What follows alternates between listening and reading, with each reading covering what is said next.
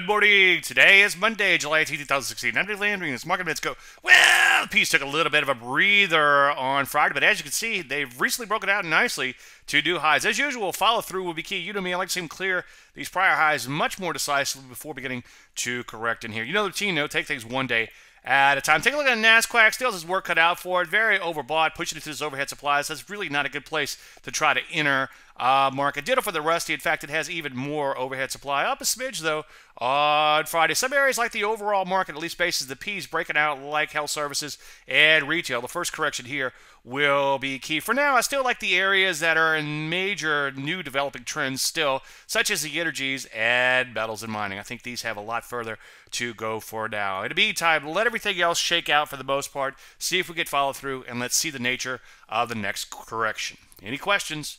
As usual, Dave at DaveLeonard.com. I'm Dave Landry, and you heard Market Minute.